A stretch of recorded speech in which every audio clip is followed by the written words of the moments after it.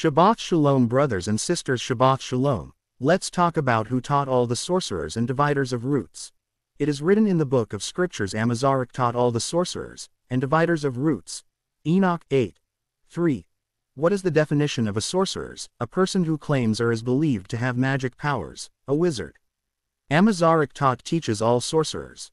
What does dividers of roots means? This particular verse mentions the fallen angel Amazarach teaching mankind about the art of root cutting and the art of botany.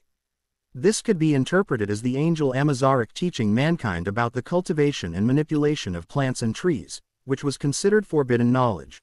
What is botany? Botany, branch of biology that deals with the study of plants, including their structure, properties, and biochemical processes.